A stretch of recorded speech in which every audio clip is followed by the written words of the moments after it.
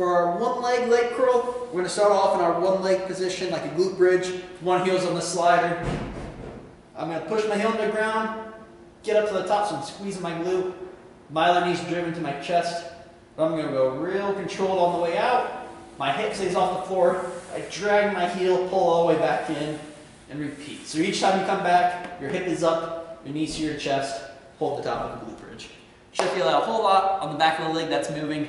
Most common issue with this one is it's really, really tough to pull your leg all the way back in, keeping your hips up, in which case we can just go back to the lowering.